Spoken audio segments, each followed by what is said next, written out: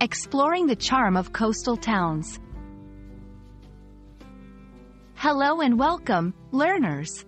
Today, we're diving into the picturesque world of coastal towns. These are more than just vacation spots.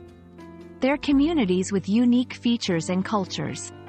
Let's embark on this linguistic journey together. When we talk about coastal towns, we refer to towns that are located on or near the coastline. They are often characterized by their proximity to the sea and have a maritime culture. The economy of these towns is typically linked to the ocean, with activities like fishing, boating, and tourism being prevalent. Coastal towns often have certain features that make them stand out. They may have beaches, harbors, piers, and seafront promenades.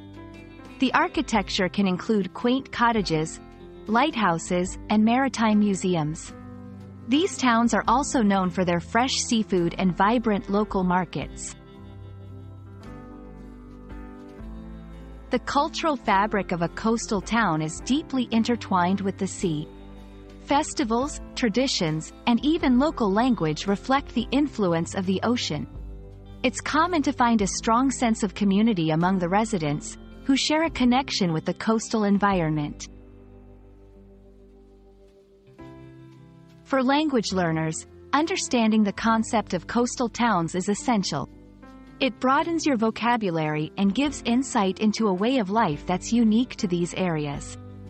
By learning about coastal towns, you can engage more deeply with English texts and conversations that reference these communities. I hope this video has given you a clearer picture of what coastal towns are and why they're such an integral part of coastal culture.